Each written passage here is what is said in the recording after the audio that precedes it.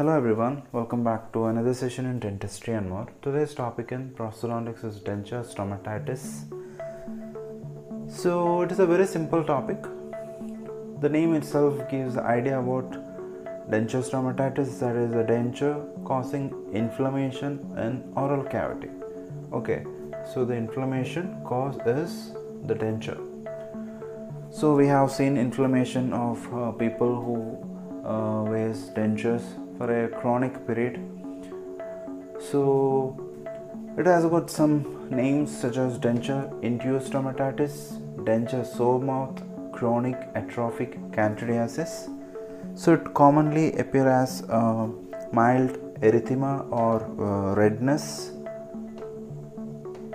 and it is commonly seen in old age people, middle to old age people, because we know complete denture wearers are towards 50 plus or 60 plus age category.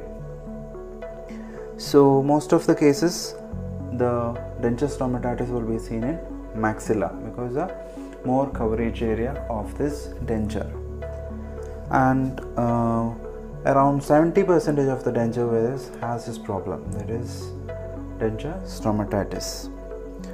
And what are the predisposing factors? So what factors are making this to happen, such as wearing dentures at night? So some might not remove the dentures from the mouth for a few days. So in such patients, those who wears continuously without removing or allowing the maxilla or mandible to get back to its normal state, because anyway these dentures will create irritation or compression on the maxilla and mandible. So we need to allow the maxilla or mandible, the edentulous space, to be normal without the dentures for a certain period of time. That's why we ask the patient to keep the dentures in water for the night period. But some patients might not do that. In such patients, there are high chances of denture stomatitis, and patients whose salivary flow is impaired, people with dry mouth. And it is also seen commonly with diabetes patient, HIV patients.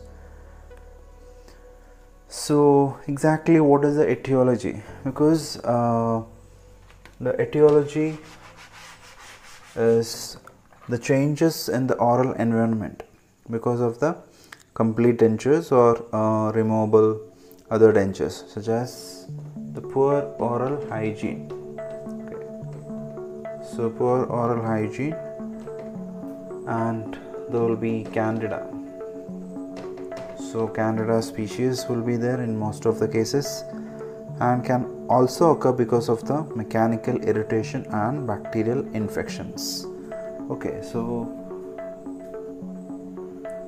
Candida infection, bacterial infection, or mechanical irritation. Okay, so these could be the etiology of denture stomatitis.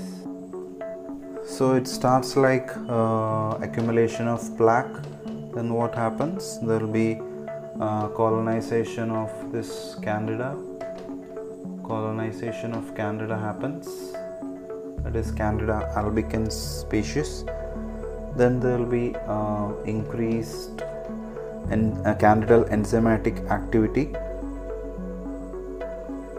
So ultimately it leads to inflammation, because there will be low salivary flow and decreased pH. Okay, so plaque accumulation, colonization of Candida species, then increased candidal enzymatic activity due to the low salivary flow and low pH, and it leads to inflammation. So the clinical features are, as I mentioned, erythema, sometimes edema of the mucosa in contact with dentures.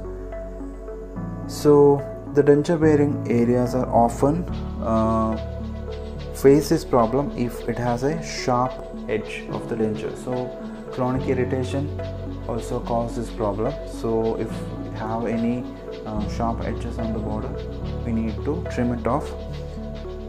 So patient might not have the problem of pain mostly, and sometimes patient express complications such as angular stomatitis or papillar hyperplasia in the palatal vault. So there is a classification for this denture stomatitis, that is Newton's classification. There are 3 progressive stages. The type 1 is numerous pinpoint changes. Okay, numerous pinpoint stages, that is the presence of lesions, pinpoint lesion. Then the type 2 is more diffused simple lesions involving part of the maxilla or all of the maxilla, that is the denture covering area. Okay, so more diffused, lesion.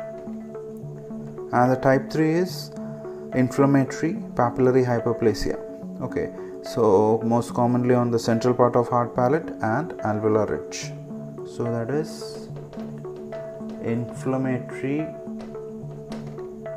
papillary hyperplasia.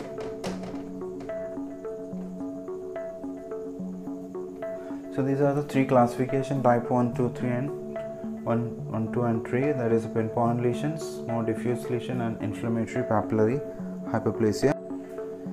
So regarding diagnosis, it depends on clinical findings, and in presence of angular stomatitis or other systemic lesions, further investigations are required, such as blood picture, smears and culture or biopsy, or even HIV serology.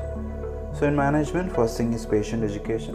We need to educate the patient about denture stomatitis and what could be the cause for denture stomatitis and how it can be managed, and properly give the instructions of denture, how to massage the maxilla and mandibular ridges, and ask the patient to keep the denture in water during the night period.